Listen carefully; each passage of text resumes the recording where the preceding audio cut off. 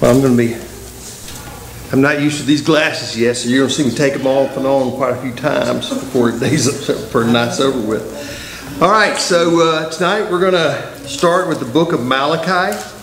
I had never really done much of a study with the book of Malachi. My wife suggested that I take a look at it, and I'm glad she did, because it's a really good book, and I think we can, or at least I feel like I learned a lot that I can apply to my life, and hopefully we can share something together that we can all learn from. All right, before we begin, would you please bow with me in prayer? Heavenly Father, thank you so much for this opportunity that we have together to study your word and to learn from the message that you wanted us to have at our disposal, Father. Father, I ask that we take these lessons that we learned tonight and we apply them to our lives. And most importantly, we use these in order to reach out to others and to show them your grace and your love, Father. Praise your Son's holy name. Amen. Amen. All right, so Malachi is in the Old Testament. It is the final, I don't know if it's the last one written. Is it the last one written? Chronologically speaking, I'm not really sure about that. It was right before the long silence, right? Before the New Testament times, and Jesus came and John the Baptist roamed the earth. And I think it's actually predicted a little bit in this, in Malachi, but I'm not sure we'll really get that far. Okay, so if you'll follow along with me, I'm going to read Malachi verses 1 through 5, chapter 1, verses 1 through 5. The oracle of the word of the Lord to Israel by Malachi. I have loved you, says the Lord. But you say, how have you loved us? Is not Esau Jacob's brother, declares the Lord? Yet I have loved Jacob, but Esau I have hated. I have laid waste his hill country, and left his heritage to jackals of the desert. If Edom says, we are shattered, but we will rebuild the ruins, the Lord of hosts says, they may build, but I will tear down. And they will be called the wicked country, and the people with whom the Lord is angry forever. Your own eyes shall see this, and you shall say, great is the Lord beyond the border of Israel. So, what is it about Esau that God would say here that he hated Esau?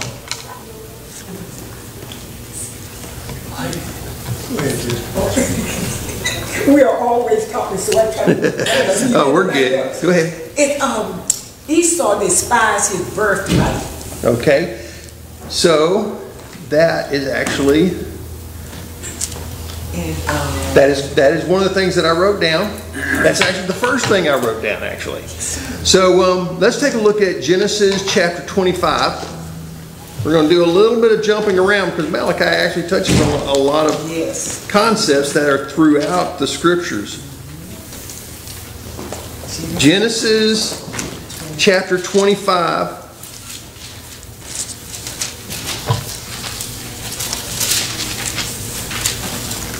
All right, here we go. 29 through 34. If you'll follow along with me. Once when Jacob was cooking stew, Esau came in from the field, and he was exhausted. And Esau said to Jacob, let me eat some of that red stew, for I am exhausted. Therefore his name was called Edom. Jacob said, sell me your birthright now. Esau said, I am about to die. Of what use is a birthright to me? And Jacob said, swear to me now. So he swore to him and sold his birthright to Jacob. Then Jacob gave Esau bread and lentil stew, and he ate and drank and rose and went his way. Thus Esau despised his birthright. Now, despise there doesn't necessarily mean hated, right? He didn't esteem it. Didn't esteem it. That's actually, I'm glad you said that, because that word's going to come very much important later on. That's one of the main reasons that that God hated Esau, because, and keep in mind as we're moving on, that when God says he hated Esau, he's not just talking about Esau, right? He's talking about the descendants of Esau, the Edomites. And I'll demonstrate that here in just a little bit. And he kind of talked about it also when he's talking about how their land was going to be jackals and all kinds of bad things. Because obviously Esau wasn't around at that time, right? So that was the first thing, is that he had no respect or esteem for the fact that he was the firstborn. So let's skip over to 27, 1 through 4. And this is it's following the same basic story between Isaac and Esau and Jacob. When Isaac was old and his eyes were dim so that he could not see, he called Esau his older son and said to him, "My son." And he answered, "Here." Oh, that's my son, sorry. "Here I am." He said, "Behold, I am old. I do not know the day of my death. Now then, take your weapons, your quiver and your bow, and go out to the field and hunt game for me. And prepare for me delicious food, such as I love, and bring it to me so that I may eat, that my soul may bless you before I die." Now I'm going to stop there for a second. And is it my imagination, or does it seem like Isaac is unaware that Esau no longer has the birthright? Yeah, I think Esau never even bothered mentioning it. It didn't concern him at all. Right. He was. Or there was no reason for him to come and put to his father and say, "Look, yeah, I sold my birthright." Right. I think that's absolute. I mean, to me, Isaac would not be talking about giving him what the blessing is, the birthright. Right? Now, we'll talk about this in a little bit, but what was the prediction given to Rebekah about who would serve whom? Right, the younger would serve the older. And that's part of my lesson later on, so I don't want to dig into that too much, except to say that I wonder if Isaac was aware of that prediction. And did that necessarily mean that Esau was going to be giving up his birthright? Necessarily. I'm not sure if that's what was prediction, if God knew that was going to happen and predicted it. But I will say this, that to me it's clear when I read this that Isaac was expecting to give him his birthright, his blessing. Yes, sir. Go ahead, Jody. We know from Scripture that God was the one that intended for Jacob to be the heir, so that the descendancy of Christ would not be based on man, but upon God's selection. So God set all that in place. And I've got that in here, and we will get to that. I'm glad you're jumping ahead of me, but I'm glad that you brought that up. Okay, so that was the point I wanted to make on that, which was that Isaac at that point apparently did not know that Esau was not supposed to get the blessing, but it's supposed to be Jacob. Genesis 27, 26 through 30. And I know I'm moving through this real quick because I don't want to get bogged down. Looking at verse 26, "Then his father Isaac said to him, 'Come near and kiss me, my son.' So he came near and kissed him, and Isaac smelled the smell of his garments and blessed him and said, 'See, the smell of my son is as the smell of a field that the Lord has blessed.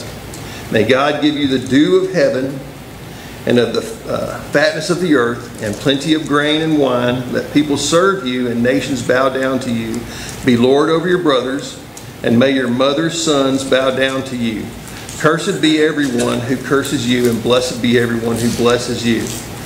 As soon as Isaac had finished blessing Jacob, when Jacob had scarcely gone out from the presence of Isaac his father, Esau his brother came in from his hunting." Now that had to be an interesting moment. Let me see.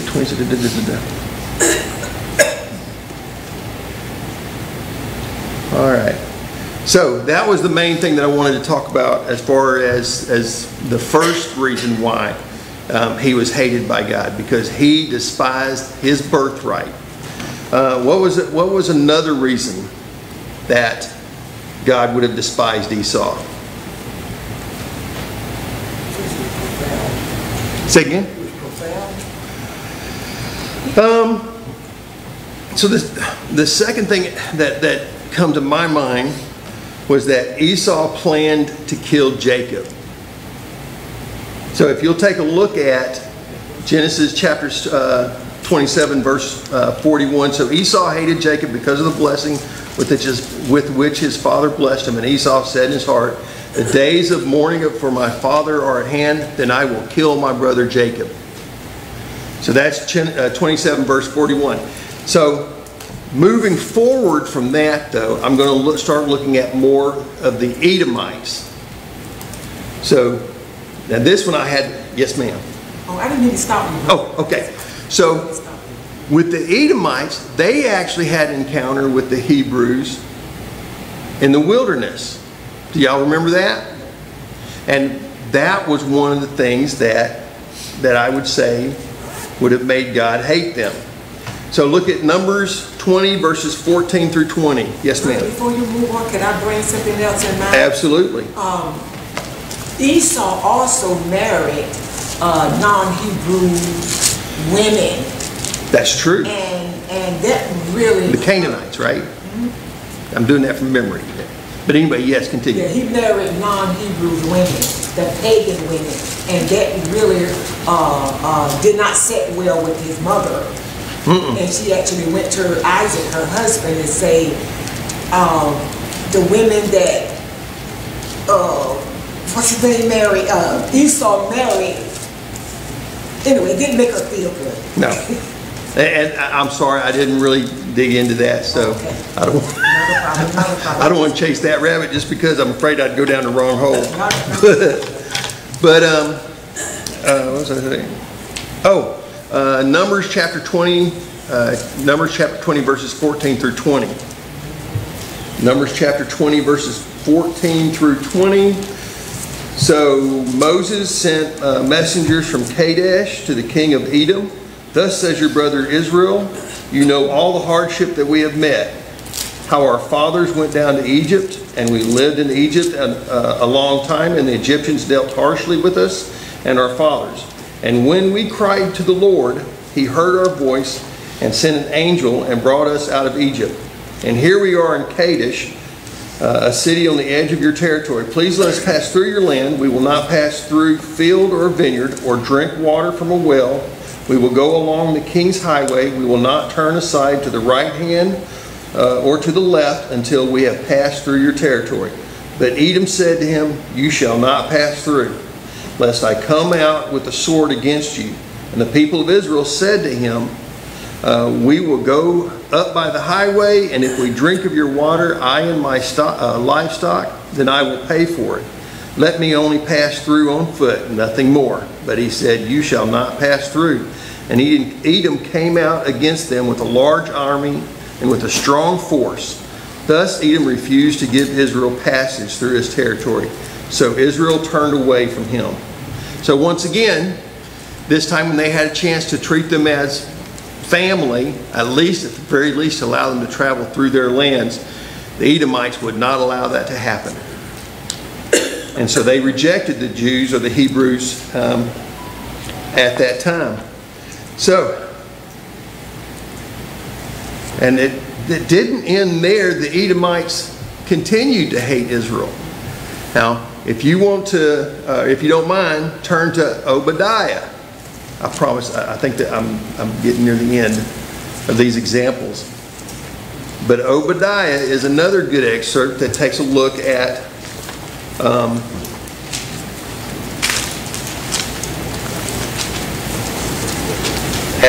how they treated the Israels, the Judah. Hang on a second. That's a small book. I'm going to keep passing over it.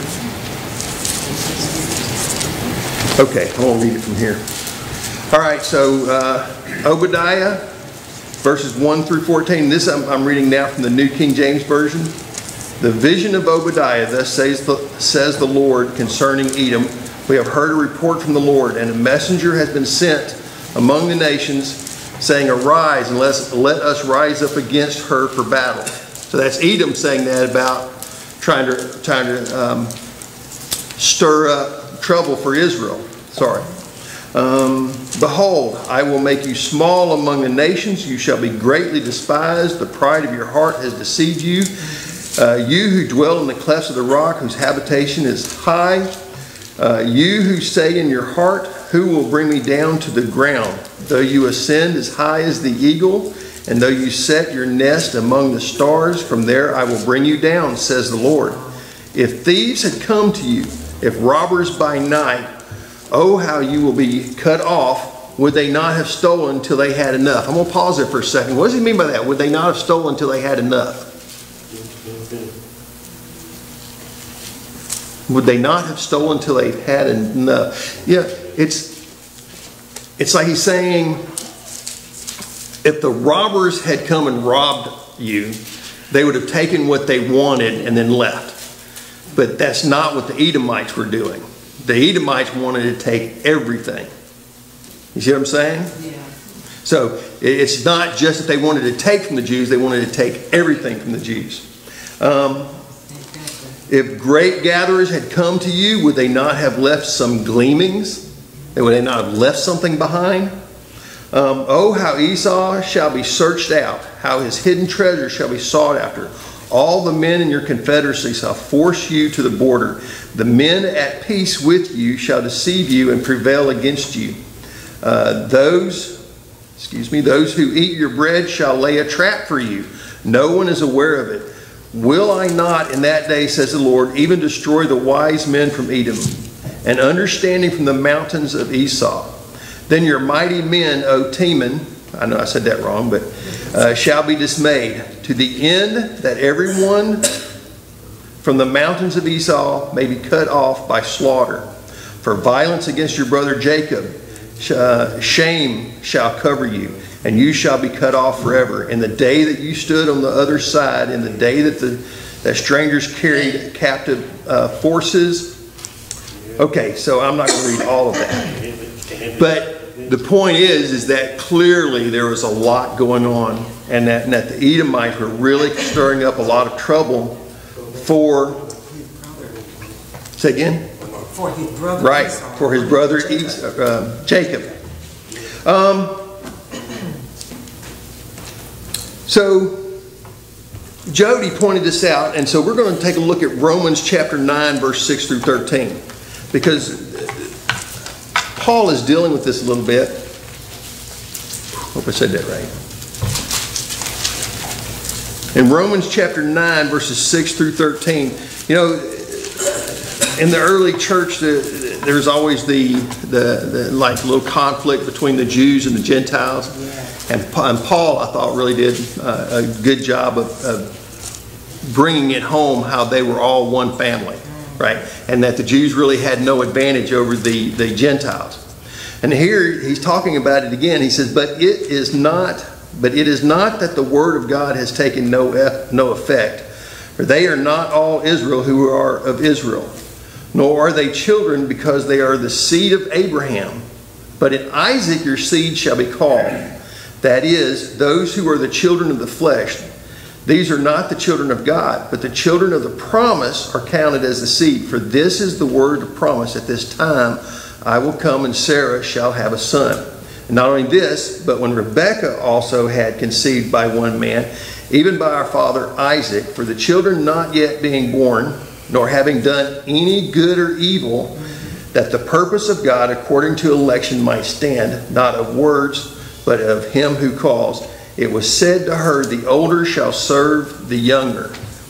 Now I'm going to stop there for just a second.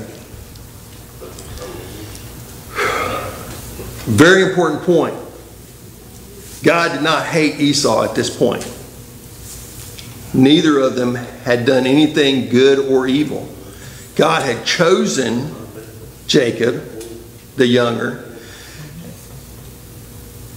At the very least, he has stated that the younger will serve the older. But it was predicted that way by God. And God loved, we know that God loves us all, right? And God does not hate somebody who hasn't had a chance to sin. But even here it says, as it is written, Jacob I have loved, but Esau I have hated.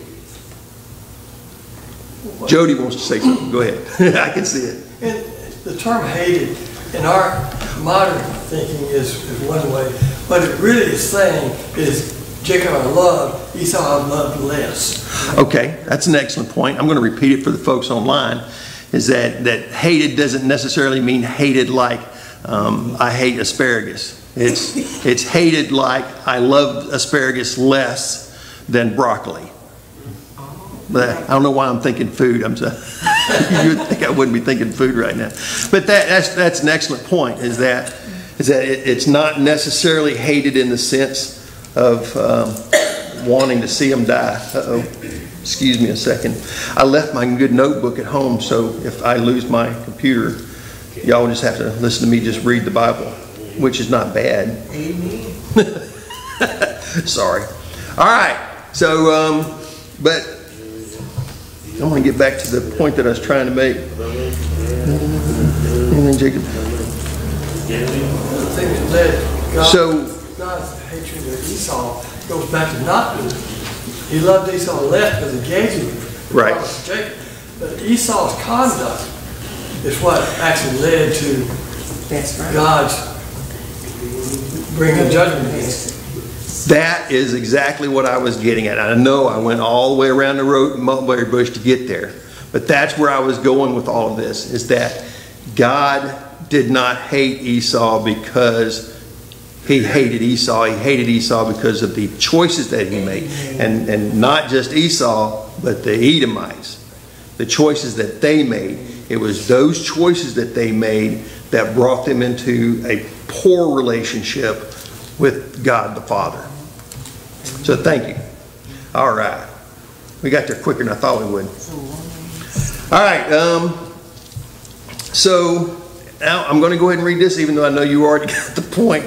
But in Galatians 6, 7 through 8, do not be deceived. God is not mocked. For whatever a man sows, that he will also reap. For he sows to his flesh. For he who sows to his flesh will of the flesh reap corruption. But he who sows to the Spirit will of the Spirit reap everlasting life.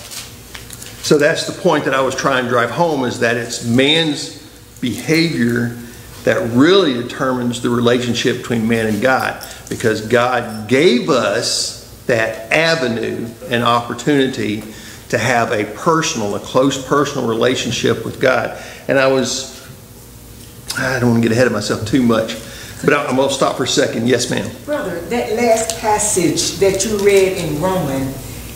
The one I just read, Romans, yes. The Romans 9, I believe. I'm kind of missing something. What was that passage? Romans 9, 6 through 13. Oh, 6. Okay, got you, brother. 6 through 13, Romans 9. You're going to make me doubt myself. I'm going to have to look.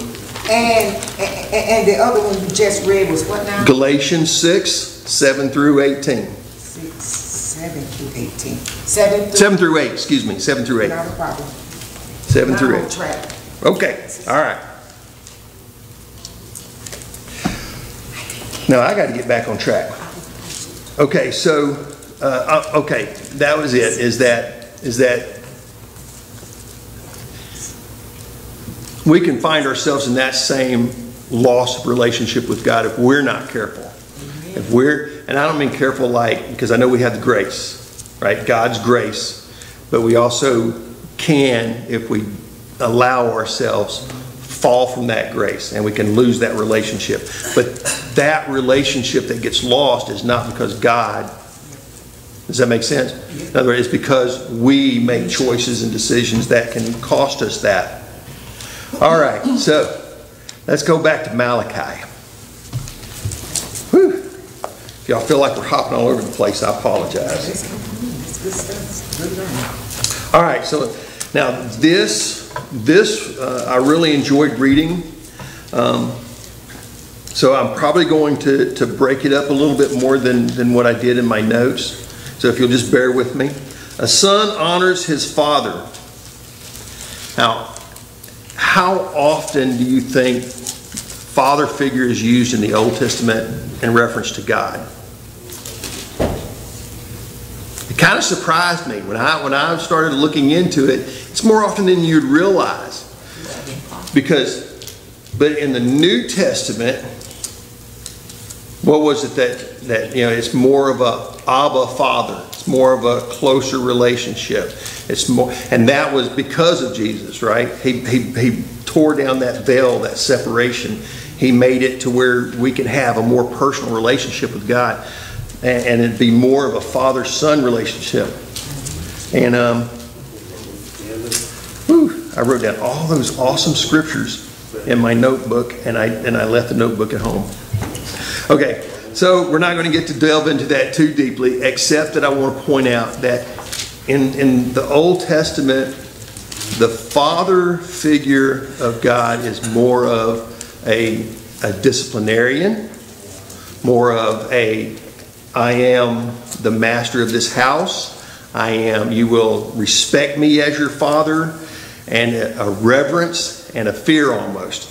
So it's not that close personal relationship.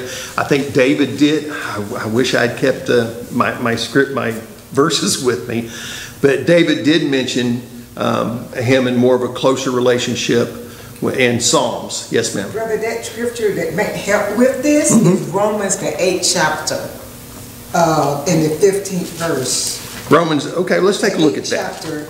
Let's take a look about the Romans the 8th chapter about Abba Father. Okay. About the 15th verse. Is that the one you was? Yes. Thank you. For you did not receive the spirit of slavery and to fall back into fear, but you received the spirit of adoption by sons, by whom we cry, Abba, Father. And Abba, that word Abba is that close personal, like dad. Yeah. It's that personal, is my understanding. I'm not a Greek expert. Okay. Let's see. All right. So that's first thing is a son honors his father, and a servant his master. If then I am father, where is my honor? And if I am master, where is my fear? Says the Lord of hosts to you, O priests who despise my name. But you say, how have we despised your name? By offering polluted food upon my altar. But you say, how have we polluted you? By saying that the Lord's table may be despised. Remember, I'm glad you brought that up by despised. It's not saying hated. Really what they're saying is that they had no esteem, no value, no worth to it. It is meaningless to them. And here's how it was meaningless. When you offer blind animals in sacrifice, is that not evil? And when you offer those that are lame or sick, is that not evil? So what were they giving? Not their best. Not their best. Matter of fact, not only not their best. The reject. Who said reject? Yes, ma'am. They're rejects. The stuff they wouldn't even give to their father. The stuff they probably wouldn't give to their children. The stuff that they had no other use for. They couldn't sell it. I don't want to get too far ahead of myself, but they could not do anything with this. So why not just throw it on the table, throw it on God's offering table? Now, I get goosebumps when I think about that. Do we do this? Do we give God our best? That's something I think that we can take from this right here. And I wanted to make that point early because as we move into this deeper, then that's going to mean something even more as we start talking about this. Okay. And when you offer those that are lame or sick, is that not evil? Okay. Present that to your governor. Will he accept you or show you favor, says the Lord of hosts. Right? So you wouldn't give something like that to somebody that's important, who can make decisions in your life, who can help you out maybe in some way, or you may need their help some way in the future. You wouldn't do that for them, but you're going to do that for God Almighty, from whom all blessings flow. Okay, all right. Let's see what else God has to say about that. And now entreat the favor of God, that he may be gracious to us with such a gift from your hand. Will he show favor to any of you? says the Lord of hosts. Oh, that there were one among you who would shut the doors, that you might not kindle fire on my altar in vain. So, I'm going to make some application here. You know I am. That happens to us. Well, I shouldn't say it happens to us. I should say more accurately, that can happen to us. Because if we're not making good sacrifices and offering to God, then our worship is in vain. Go ahead, Jody. Imagine what David said when the man was going to give him the wood and the oxen for their sacrifice. David said, I will not offer that which cost me nothing. Because it wasn't from him. It didn't cost me anything. It doesn't mean anything to him. Yes. You give the rejects of your herd, you're not really doing anything. And he says it's better not to offer anything than to offer the wrong. That's right. And it would be better if somebody had shut that door and stopped you. It would have been better for you. Okay. See, I have no pleasure in you, says the Lord of hosts, and I will not accept an offering from your hand. For from the rising of the sun to its setting, my name will be great among the nations, and in every place incense will be offered to my name, and a pure offering. For my name will be great among the nations, says the Lord of hosts. But you profane it when you say that the Lord's table is polluted, and its fruit, that is, its food, may be despised. But you say, what a weariness this is. What does that mean? What do they mean by what a weariness this is? They're just frustrated, got to do it. Say that again. They're frustrated because We just have to do it. We got to offer sacrifice. We're frustrated about it. We don't really want to. Right. This is hard. Say again? This is hard. This is hard. This is difficult. We are doing this not because, we're doing this because we have to. And not only are they doing this because they have to, but they're not even giving their best. They're not even giving their good. They're giving their worst. Okay. So, and you snort at it. Now, I like how the New King James says, it says you sneer at it. You sneer at the sacrifice. Sneer at the offering. What does that mean? What is that? Okay, think of it like this. It's almost like they feel like they're getting away with something. You know what I'm saying? Here you go, God. Here you go.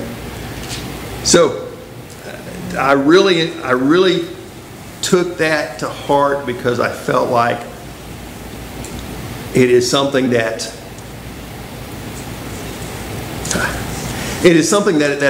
is a pitfall for people to fall into. It's something that we have to watch out for. Yes. Don't feel like coming to church is what it's all about. Yeah. Go ahead, Joey. People have often said, I got to go to church. Yeah. You know, Right. I got to go to church.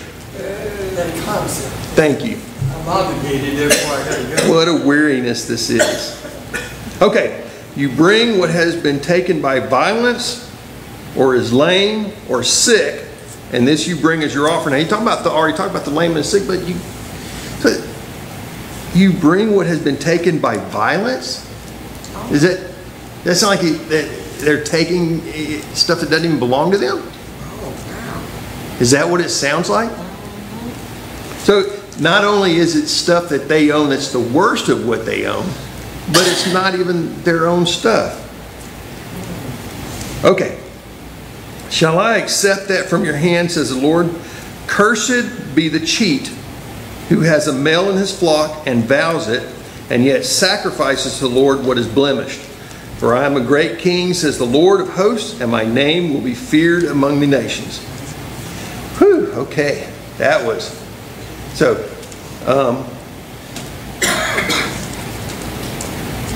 all right. So I cannot think of a clearer warning to all of us. Because even today, how much time do I have? Okay. So even today, We sacrifice, do we not? I kind of hinted at it before. There are things that we do that are an offering to God. That's a sacrifice to God. So let's take a look at 1 Peter chapter 2, verse 5. Actually, I might start in verse 4.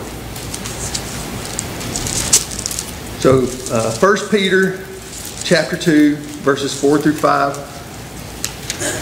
Coming to him as to a living stone, rejected indeed by men, but chosen by God and precious, you also, as living stones, are being built up a spiritual house, a holy priesthood, to offer up spiritual sacrifices acceptable to God through Jesus Christ. So what is this spiritual sacrifice that he's talking about? What would y'all consider to be some spiritual sacrifices? Yeah. Your worship. Worship. Okay, I've got that down. And it's an open-ended question. Okay, so let me read from Hebrews real quick. Therefore, by him let us continually. I'm sorry, this is Hebrews chapter 13, verses 15 and 16. Hebrew what, brother? Hebrews chapter 13, verses 15 through 16. I'm cheating. I've got it on my computer, so I don't have to flip through the pages. Okay. All right. So in Hebrews, therefore, by him let us continually offer the sacrifice of praise to God. That is the fruit of our lips, giving thanks to his name. But do not forget to do good and to share. For with such sacrifices, God is well pleased. Go ahead, Judge. Romans 12. One says, which is your reasonable service. Which is your reasonable service, okay? Yeah. I feel like I got barbecue sauce on my face. Sorry. So, now that I've read that, can we name off some things that we do as Christians that are spiritual sacrifices, offerings? I'm going to get us going. Meekness, generosity, mercy. Go ahead. Your money, your offering. Okay, offerings. That's a biggie. But also generosity. Okay, yeah. Generosity. What about prayer? Say again. Prayer. Prayers. Prayers. Absolutely, prayers. Our love of luxury. We all love luxury. We all love but sometimes we have to sacrifice some luxury in order to help out someone else. Time. Exactly. I cannot say how important that is, because your time is literally your life. I know you're not supposed to say that word literally, but that's what it is. Your time is your life. When you give somebody your time, you're giving them your life. You're giving them a portion of your life. Brotherly love. What am I leaving out? Mercy. Obedience. Obedience to God. Obedience to our leaders. And that's a hard one sometimes. Say again? Forgiveness. Absolutely, forgiveness. And the one that I struggle with the most is holiness. Holiness? And I say that because that's the one where you're really guarding your mind, you're guarding your behavior, you're guarding your mouth, you're guarding and how you treat other people. That holiness is an offering to God. Okay. All right. Before I move on, does anybody have anything they want to add? Okay. But you profane it. And I think... Okay, so let's take a look at... I don't want to get too far. Okay. We got a few minutes left. Look at chapter 2. And now, O priest, the command is for you. If you will not listen, if you will not take it to heart to give honor to my name, says the Lord of hosts, then I will send the curse upon you and will curse your blessings. Are we making... Where are we? Yeah, we're back in Malachi. I'm sorry, Virginia. That's my fault.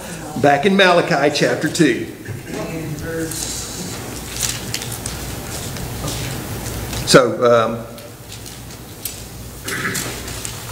if you will not listen... Oh, so the whole point on that was I want to stop there and have us just think about that a little bit, because is that not something that happens to us even today?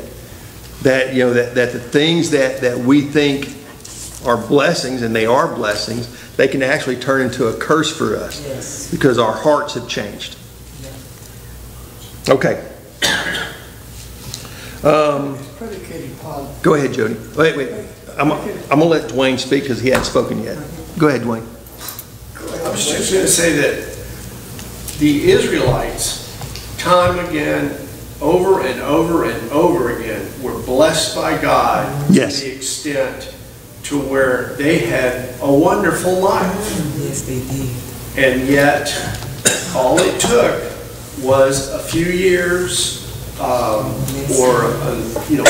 people not teaching younger people, and the same thing happened again and again and again, where they fell away from God. Right. And I mean, literally, they had miracles back then, and yet they still somehow managed to mess it all up. Not just once, but time after time after time. And you're leading to a really good point, and I know it's not directly related to what we were reading tonight, but you're reading to a really good point that, and I've heard preachers say this, that we're always one generation away from apostasy. And that really does bear out throughout the Old Testament. And that is something that we definitely should keep in mind when we're raising our children and we're teaching the young generation and we're teaching new converts that we keep out of apostasy. Jody, go ahead. I'm sorry. Well, that's all right. It says because they would not hear. A person not hearing is a person who doesn't apply himself to read, to study, and understand the Scripture. If you don't read and understand the Scripture, if you don't apply yourself, then you're going to go into whatever thing your heart leads you to, which is always evil.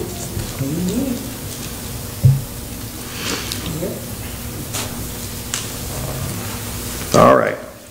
Well, I wish I had my notes with me because I did have a couple of more points, but I think we're going to go ahead and end it just a couple of minutes early unless anybody else wants to add something else before we adjourn for the devotional. Nothing else? Okay, well, thank you for putting up with me, and hopefully... I have something else. Go ahead, Miss Virginia. One scripture that comes to mind as we was talking about all this, right? As you all know, I love to make application. Yes, ma'am. I love to make application. I wouldn't have known that, but go ahead. But I'm looking. I remember the scripture in Mark the 7th chapter, starting around about the 6th verse, where if we are not careful, we can have the same attitude as the people back in Malachi does, where Jesus actually said, you know, Mark the 7th chapter and the 6th verse, and he said to them, well, did Isaiah prophesy of you, hypocrites?